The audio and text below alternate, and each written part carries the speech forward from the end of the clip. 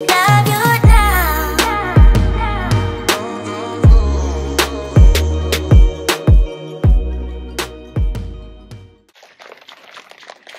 up, you sexy beasts? Hope you guys are doing well.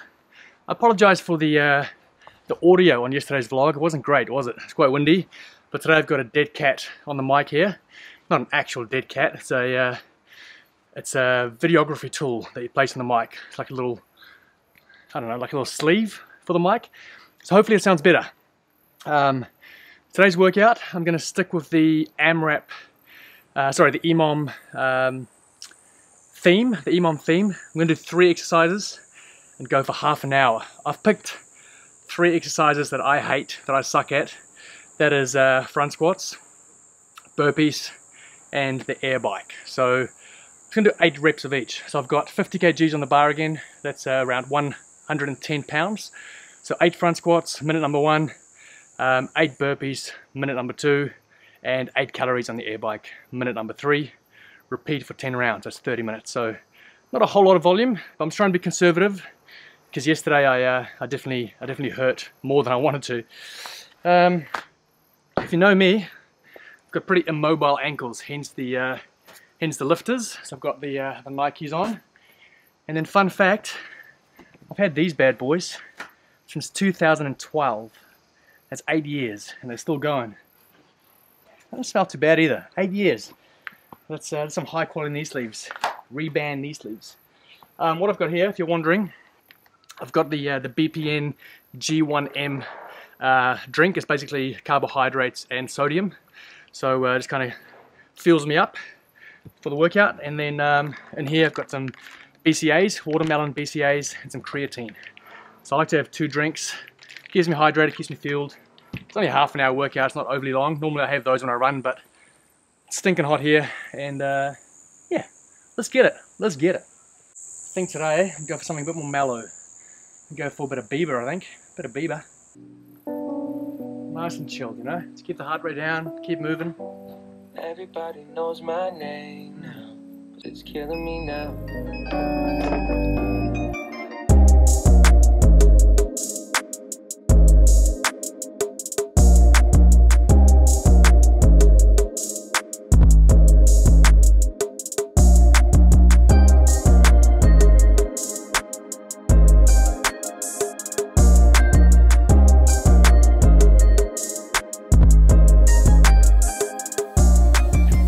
20 minutes in, 10 to go. It's getting hard.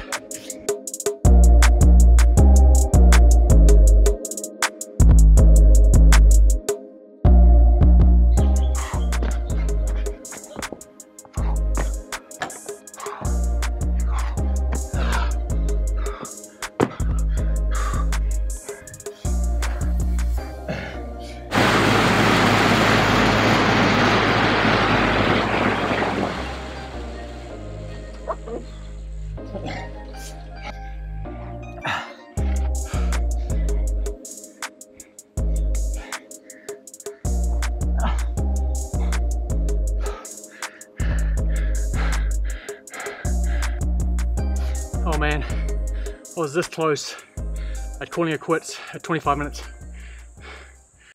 I guess that's one of the benefits of documenting your workouts. At 25 minutes I was like, if I call it quits now, I've got to show you guys that I quit 5 minutes early. So you guys kept me going for those last 5.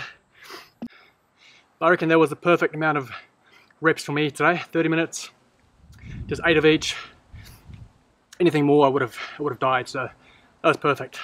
That's another benefit of EMOMs I didn't mention in the last video. Is because EMOMs are typically longer, like 20 to 30 minutes or 15 to 30 minutes. When it comes to the open style workout, which are typically more like 7 to 15, pretty much half the time of these type of EMOMs, just mentally knowing that you've done workouts that have lasted 30 minutes, then when you get a workout that's 10 or 12 minutes, just mentally you just go into it a bit more confident. Hopefully by tomorrow my elbows feel a lot better and I can start doing some pulling and pressing with them. That'll be good. I miss pull-ups and handstand push-ups, so hopefully we can get those tomorrow. Maybe some overhead press. So that's me for today. 30-minute EMOM.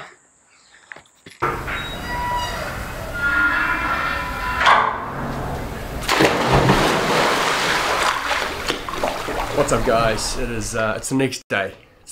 Excuse the sexy voice. Got a bit of a head cold, not Rona. Don't worry. Just a bit of a head cold, snotty nose, bit of a sore throat. Yeah, so I sound a bit funny, don't I? I just watched this podcast called The Darren Woodson Show. Shout out to these guys, by the way. That was very, very well done. I really enjoyed the way they ask questions and run a podcast. So I subscribed and I'll definitely be following along. I'm hoping that they will do more CrossFit athletes going forwards. But they had Matt Fraser on, and I wasn't sure if I should make this video because I'm sure there's going to be more of these come out, and also I don't want to add to the drama or or just make a video for the sake of making one. But I was kind of gutted. There was one part of the interview. I've only watched part 2. It's a 2-part podcast. I watched the second part, and there's one part where they ask him about Rich. These guys aren't CrossFitters. I think they're football players. I don't really know who they are, to be honest. Just found them today. But they said, hey, look, you live in Cookeville, Tennessee. So does Rich. What are your guys' relationship like?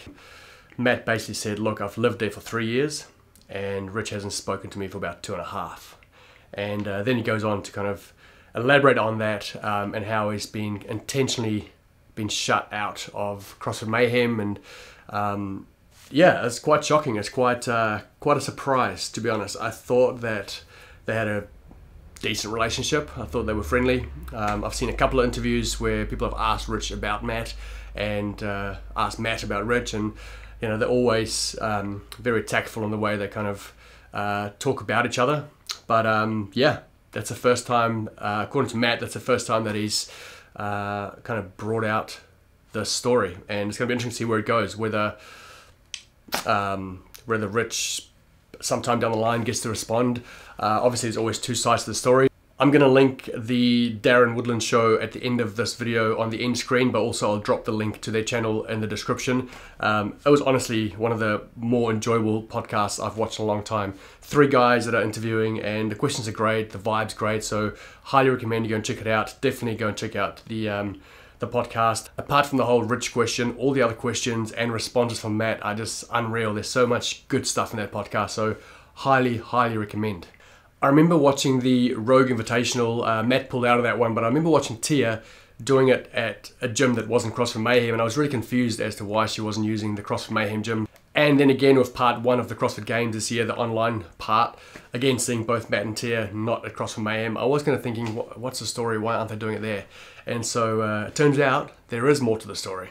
Now, what I love about Matt's response on this podcast is that he says, look, I can go on for days about this topic and talk a lot more on it, but most of the stuff I'd say would be my opinion. It wouldn't be straight facts. So in the podcast, he just sticks to the facts, the stuff he knows. So he mentions a couple of examples, which are just straight facts, and that is being kicked out of a group chat that they were all a part of with no explanation. Asking if they could use CrossFit Mayhem to do their workouts for the online competition for both the Rogue and the Games, and being told that, hey, look, due to Corona, we don't want to prefer some people. No one can use the space, including members. So, we don't want to favour athletes over the members. But then apparently Tia went to pick something up at CrossFit Mayhem, and there were a bunch of people using the gym, including Rich and his team. So just stuff like that. He mentions just stuff that is just pure facts, but I would love to actually hear the story, or kind of hear his thoughts about why there is this tension, why they've been excluded. Now, I don't know Matt or Rich at all. I don't know them personally. I've never spoken to either of them. I've taken some amazing videos and photos of them, I must say myself, but I've never spoken to either of them, so I don't know Matt or Rich. I'm not on either side. I respect them both as athletes. I love them both. And so as a fan of both of these great champions, I'm just a bit gutted that there's tension between them. I feel like being in the same kind of town and being 2 great champions, really of different eras. I know there's a bit of crossover, but really Matt was only a rookie coming up when Rich was finishing up. So they are very much the champions of their time. And I feel like there could have been some really good stuff that they could have done together, or I don't know. But as I said, I'm sure there's going to be plenty more videos come out about this. I'm expecting a bunch of them to drop tomorrow, so it'll be good to see what other people say about this, if there's any other information. Matt did mention that, just through him trying to find out what the story is, like, oh, why am I being excluded? Because he feels like he doesn't have the answer.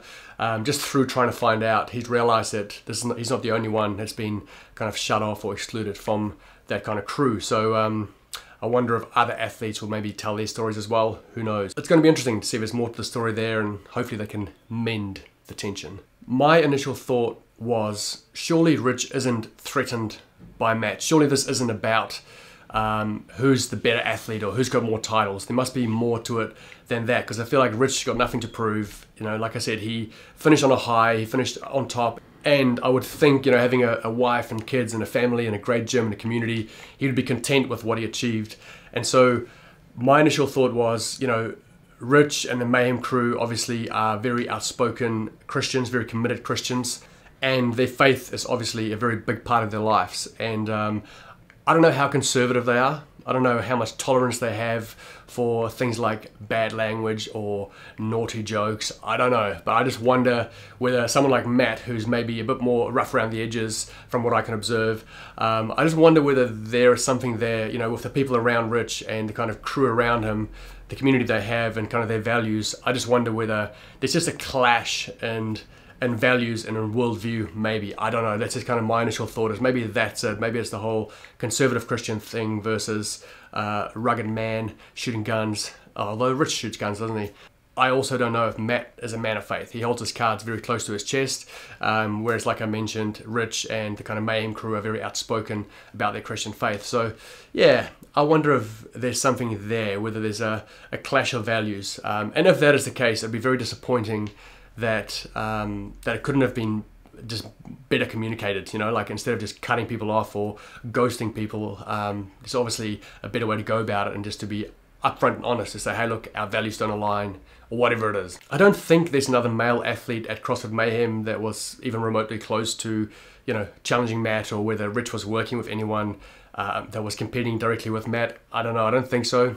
Matt does mention some people trying to sabotage his journey as an athlete along the way, so he doesn't go into great detail about it, but he does kind of allude to the fact that there are people that have been intentionally trying to, I guess, slow him down. So yeah, very interesting. I mean, as a Christian man myself, I understand, if this was a scenario, I understand that sometimes, you know, your values of other people clash, and if they're coming into your space, into your gym or whatever it is, and you feel like, you know, they're not acting the way that you would like them to act, it's up to you, as your responsibility, to then communicate that and give them a chance to, you know, perhaps change their behavior when they come into your space. I'm obviously just hypothesizing here. I'm not saying this is the case, but there's a fine line between not pushing your beliefs on someone else versus, you know, standing up for your standards when it comes to your space, or, you know, the environment that you've created. I think there is validity in holding someone to a standard when they come into your space. So for example, if you go to a shop, you got to kind of abide by their principles or their rules to be able to shop there or use the space. So so I get that, but there's a real fine line between kind of pushing your beliefs on someone versus asking them to obtain a certain standard when they come into your space. But whatever the case is, the way to not go about it is to just ghost someone, or to just kind of block someone out of a group without any explanation or saying anything. So it is a bit strange. If what Matt is saying is true, and I don't know why it wouldn't be, he comes across like a very straight down the line kind of guy who just tells it as it is. I personally don't like the way that him and Tia have been treated, and the way that they've been communicated to, or the lack of communication. So anyway, what do you think? Watch the podcast, watch the whole thing, and because it is very, very good. But in the comments below, just about the Rich piece in particular, what do you think? Why do you think Rich hasn't spoken to Matt in 2.5 years? Why do you think all of a sudden they just cut them off from the group chats and using the gym and all that stuff? It's all very interesting. On a lighter note, this shirt from Hustle Made, it is just the nicest fitting, softest feeling thing I've ever put on my body. So Craig and Jazz, great job, loving it. Even rocking the trackies at the moment as well. So anyway guys, I hope you're well. Hope that wasn't too much of a downer. I just saw that, thought it would be interesting to discuss it. And again, like I said, I don't know Rich or Matt. I'm not choosing a side. I'm just trying to work out in my head what could have happened. hopefully we'll get to hear more about the story, because I'm very curious. And again, just want to give a massive shout out to the Darren Woodson Show. They actually did a podcast with Rich about 7 months ago on there as well. But that episode I just watched with Matt was brilliant. So big ups to those guys, and go and check them out. Have a fantastic night, guys. Hopefully this head cold clears up and I can get back in the gym, but I might take it easy, take a day or two off until this fully clears up. I'd hate for it to drop down to the chest. So yeah, love you guys. Have a good one. Bye.